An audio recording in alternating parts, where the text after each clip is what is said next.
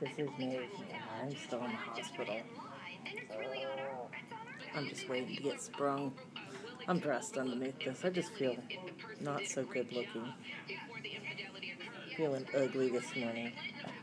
I got a big old zit on my face. Thanks. But I'm doing well. Doctor was in. Everything looks good. So I'm just going to go home and take care of myself. That's about it. But at least I'm not going to go beep, beep, beep anymore.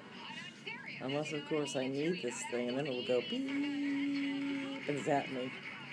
We don't want that happening. I'm fine. I just don't like the way I look with flat hair. Unkempt.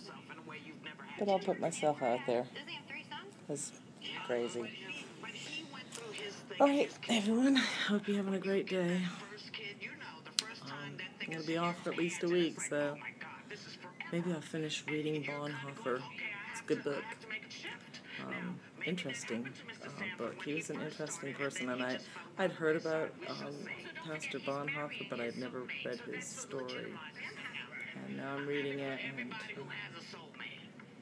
a lot to think about. A lot to think about, especially in this day and age. So, I hope you're all blessed. And there's my hubby. Hello, I'm her hubby. They know that. He's back. He's going to be taking me home. In theory. Maybe he'll get me some real food. I will say, the only thing that I didn't really like here, overall, is the food. But it's a hospital, not a restaurant. It was edible. And I tried collard greens for the first time. Not bad.